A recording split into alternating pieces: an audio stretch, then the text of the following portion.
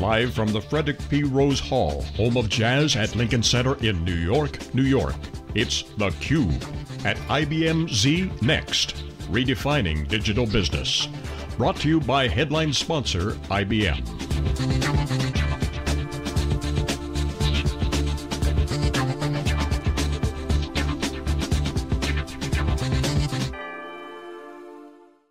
Welcome back, everyone. We are here live in New York City for IBM's Z Systems special announcement. This is theCUBE, our flagship program. We go out to the events, extract the signal from the noise. I'm John Furrier. My co-host Dave Vellante. Our next guest is Tom Rosamilia, Senior Vice President at IBM. Welcome to theCUBE. Thank you, Great guys. to see you. Appreciate it. Good to be back. Very impressive announcement here. But it's got the word mainframe in it, which has a lot of legacy within IBM. It built, you guys built the computer industry with the mainframe, and the rest is history from there. What is the essence of this? You guys talk about digital business. It's a real technology performer. What's this all about? Give us the high level. We've been working on this now for 5 years, as you've heard, and we've really been collaborating with a lot of our clients, about 60 of them, on the design of the Z13, zNext. And really key points that I'd like to make is that we designed this thing for the mobile economy. It's the first server built from the ground up for the mobile economy. What does that mean? How do we connect smartphones? Well, if you're doing any kind of enterprise application, it's going to land somewhere. Typically it lands on one of my servers, and the mainframe, as we know, runs a lot of transactions. Well, you think about what mobile's doing to those transaction volumes, it's incredible to see what we saw in the fourth quarter. NRF is reporting that they got more mobile transactions than they got online transactions. So retailers, banks, travel booking companies all have to be ready for that onslaught, that bow wave of mobility. We can do 2.5 billion transactions a day, which is the equivalent of 100 Cyber Mondays every day on one Z13. The second area is really about cybersecurity, and we read about that all the time. The President's actually off with a task force on cybersecurity. And you can no longer ring fence your data center. I mean, used to be the moat and castle strategy. You build the moat, bad guys can't get in. You now have to assume they're in. And so what we do on the mainframe is we actually encrypt the data from end to end. So it's not just data at rest, it's data in motion. So if the bad guys do get in, they can't make any sense of the data. So having that encryption end to end is really terrific, and there's... Or if the queen wants to leave her castle, yeah, you got her covered. She can get out too. And then the third thing really is about analytics. And it's traditionally been difficult for people to do analytics and transactions on the same system. Because it was one of the greatest ways to bring a system to its knees was to throw analytics and transactions out at the same time. We can do that on the mainframe on the Z13. We've got built-in analytics in the transaction, so it happens in line. And so instead of having to do a pay and chase in a fraudulent case, you can actually prevent the pay. So you prevent the fraud rather than detect it after the fact. You can only do that if you do it in the transaction. So those are the three things that the Z13 was built for. I love the old ghosts of mainframe past kind of history lesson here, but the word glass house was the term that used to be used for mainframes. You put them in the data center, and that's obviously changed. But now the data centers are cloud. You see the big data centers, the cloud providers are all powering our huge data centers. So the cloud is a big part of this. You got the mobile piece, you got the data piece. How is the cloud for your customers as they expand their data center capability? It's about more hardware for them currently. Is this a solution to that problem? It is. In fact, we can run 8,000 virtual machines on one Z13. So the ability to host all of those workloads on the same system at the same time is unprecedented. So, yes, the internet data centers for the scale-out environments, but a lot of these workloads also require scale-up environments. So the ability to actually move resources underneath running applications, to be able to turn them up, to give them a turbocharge when they need it, the mainframe can do both. So the virtualization component and the server compute are key parts of this. They are, and I would say the memory's another key piece of this. In fact, the reason you used to be able to, you can still bring servers to their knees with analytics and transaction processing. As you know, transaction processing has to run quickly. Analytics takes a lot of memory. So the first thing that happens when you throw analytics in there is it takes over all the memory space. It takes over all the cache. And so now you've got transaction processing that has to happen in sub-second response time, going to its knees, because it gets kicked out of the memory space. The data's not in cache, I got to go fetch it, I got to go read it in, everything takes time.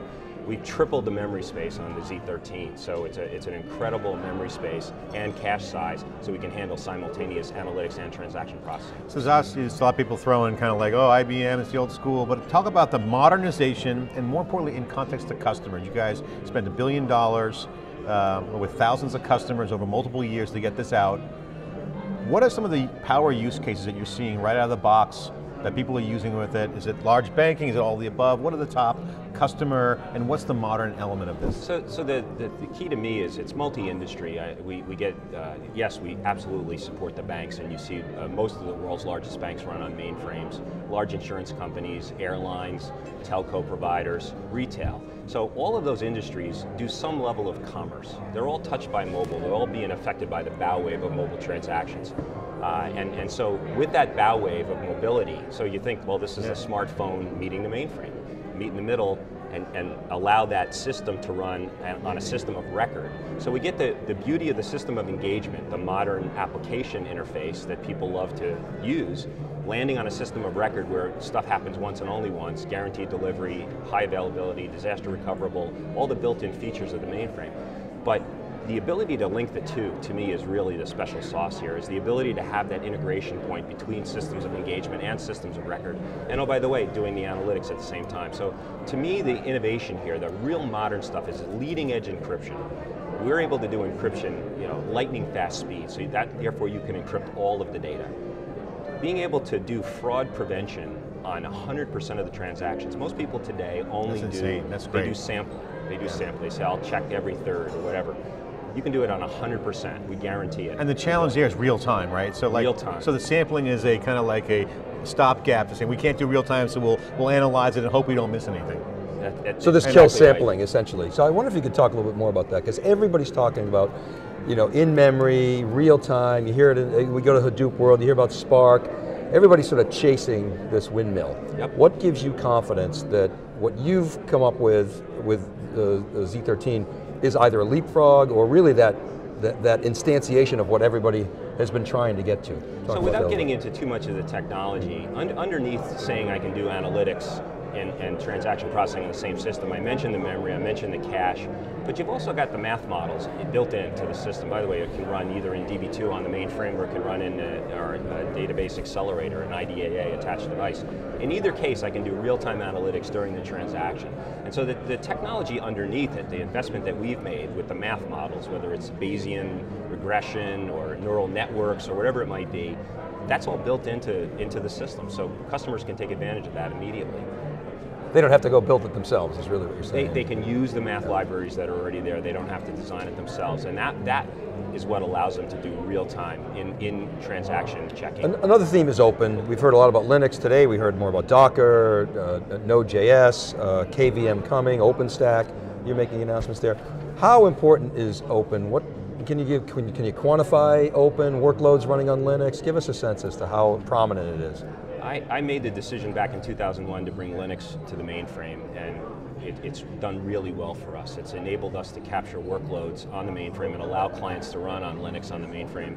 Easy portability from one Linux implementation to the next. So we have a lot of capabilities built into our Linux system, and 80 of our top 100 customers run Linux right next door to their ZOS implementation. What did you learn during that timetable? That was a good call back. Yeah, looking back. I got one right. Well, maybe more than that. I mean, I think that's key. Linux is the engine, right? It's tier 1 resource now, and back then it was kind of a cheaper alternative. But what did you learn over that time on the mainframe? What was the #1 thing people were using it for? Well, the great benefit that Linux on the mainframe brought was the ability to have quick portability. The reason you would port was because you had lots of virtual machines. So the combination of virtualization and Linux on the mainframe really made a profound difference. And then in that fact that we could deliver near enterprise class computing, near ZOS level computing on Linux was a profound statement back then. And I think it did a lot to advance the Linux market back then. You guys could run the table on the telco market. I mean, they need an over the top, they got to be competitive. The NFV's now hot, so virtualization's coming down at that level. So I got to ask you on the go-to-market, what's the sales pitch? So my sales guy for IBM, I come in and say, hey, big bank, or hey, enterprise, you're kind of behind the curve a little bit. You can up level with this? Is the value proposition that with the Z systems, you can now go, hey, you can go right to the top of the pack for capability? Exactly right. They're all feeling the heat from the mobile wave. I mean, they're all seeing, I've got banks in the world now where more than half their transactions are being initiated from a mobile device. We've got grandmothers in the UK hitting the refresh key to see whether the deposit cleared. I mean, that's just driving a starbursting effect on the back end. These companies need to be ready for that bow wave, and it's just beginning. I mean, we've seen a dramatic growth from 2004 to 2014 in the number of mobile transactions people do a day. 37 times increase in transactions.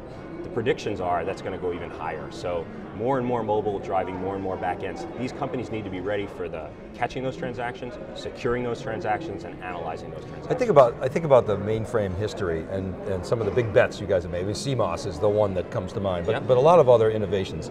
LPAR, Global Sysplex, you mentioned Linux, I mean even 370 itself. What's the big game changer in this announcement? When we look back 10 years from now, what are we going to be looking at? Any one of those three. I think it'll be the combination of mobile, analytics, and the ability to secure the systems, to do inline encryption on 100% of the data, analyzing 100% of the transactions. I think that will be the headline. And are you seeing, and I know that we talked to one last night at dinner, Ron, who's going to come on here, actually people moving back to the mainframe, bringing mainframe in, sweeping the floor of some of their so-called open systems. Are you seeing that as a trend that is going to be sustainable, or is that sort of a one-off? What are you seeing there? Gosh, I hope so. I think we've made it compelling for people in not only the technology, but in the economics. It's cheaper to actually run things in a centralized environment. Uses less floor space, uses fewer people. People are 80% of the cost of IT. So if I can simplify things, if I can take costs out of the equation, and I've done it for my clients with the changing economics, but also the changing technology. So we've got some of the banks in emerging countries. You're going to see one here today in Kenyan Power, running the African power grid on their mainframe. So there are good examples in banking, good examples in utilities, good examples in travel. As we spoke last night, you're going to talk to the guy today. Great story about him taking out x86 and putting it all on a mainframe. So it seems like you got a lot of use cases out there that are like low-hanging fruit for this one. It's not like a one-trick pony. You have banking, you solve server sprawl, virtualization sprawl. I mean, you're essentially removing problems for clients with kind of like the baggage of growth. That's exactly it. Computing growth. They're seeing this growth, they're having to deal with it. We're giving them a way to manage it much more simply than they would any other way. So talk about the go-to-market. Are you guys going to, I mean, it's a product, is it a whole team? I mean, is it a box? Is it a big machine? Is it a software? I mean, talk about the solution and what gets shipped to the customer. I think it's a combination, because if you think about what we're talking about with inline transactions, a combination of hardware and software. It always has been. In fact, my role at IBM now is managing middleware and servers and storage. I think that bringing all that together is the same thing we do with our clients, bringing that technology together so that they can get the value from the combination. It's not about just the hardware, it's about the combination that we can give them. It's interesting, people are retooling, and I can see this being in the mindset of the customer, like, okay, I got all this stuff going on, let's just clear the decks, get the solution, level up, get some developers on the case, get the mobile apps. That seems to be the vibe I'm sensing. Is there a certain configuration at the big customer base where they have a certain emphasis on certain investments? Is it development? Is it IT refresh? Are you seeing a pattern in a certain I think it depends greatly on the client, where they are in their life cycle. It depends on the industry. We've seen some that have really embraced mobility. You've got governments promising mobile apps to all of their citizens. Some are doing it, but so far we've seen almost 80% of them have plans to do it, but less than 20% have actually done it. It's a lot higher when you get into retail and into travel booking, but there's still a long way to go when it comes to really being able to fulfill the promise. And remember, the data would suggest, the IDC data, the Gartner data in this case would suggest that 80% of what we deal with nowadays is self-serve. There's no person on the other end. Remember, we used to talk about the fact that your call center person might be the only contact you had with your client. Well, now you don't have that call center person. What you have is the mobile app. And so you experience that company only through your mobile experience. It better be a darn good one. It better be personalized, and that's the other thing we can do in transaction analytics is personalize those transactions. And so you better have a really good customer experience. It's a new expectation for the customer too. They have new expectations, and what's interesting, we were talking earlier about, this is the first time in the history of business in the world that everything can be measured. So if you think about it that way, it's kind of mind-blowing. You go, okay, that whole what do we have here is everything, if everything can be measured, then there should be 100% certainty on any question. So we always use the term data-driven on theCUBE, and someone made a quote on Twitter, how can you be data-driven if you're not data, if you don't understand the data? So that brings up a good point. Are people really ready in this digital business? So, and I like this digital business message, but where is it? Is it really super early? I mean, what's your take on this? Because it seems to be, what does my data say? If we go completely instrumented business models? Well, if you think about it, we've been talking about marketing to a demographic of 1 now for a couple of years. It's still not there. I mean, we're all dealing, we've gone from lots of hard copy mail to lots of spam emails. So we're still doing the spray and pray method of marketing to people. When I say we, I mean the world. The industry, and so the more personalized we can get, the better we'll be. A better experience for the consumer, less cost for the client my client to have to do that, to push out that information, much better return rate.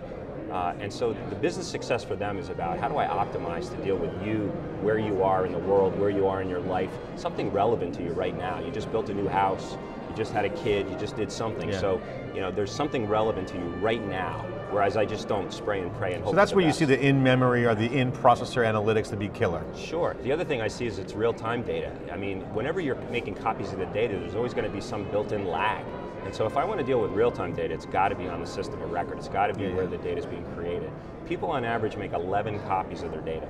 So from a security aspect, you've just opened up. I thought it was higher when you said that last night. Yeah, so it's well, on average, there are some. Yeah, right. But you're opening yourself up, and you don't have to do that anymore. The encryption's big too. I mean, I think this encryption thing, can you expand more on that? Because with cloud and APIs and a notification economy that we're living in, the buzzword, I mean, people are getting notifications via mobile, so you always have an API-based system. So how do you guys deal with that perimeterless-like concept? So we deal with it on the mobile device because, as you know, we don't make mobile devices, but we provision them, we secure them, we connect them, we manage them. So our mobile first platform running on one of the different OSs that's out there, we've got a partnership with Apple, we support others as well, enables you to encrypt the data on the device, and then the integration point in sending the encrypted data to the back-end system allows you to do that end-to-end encryption.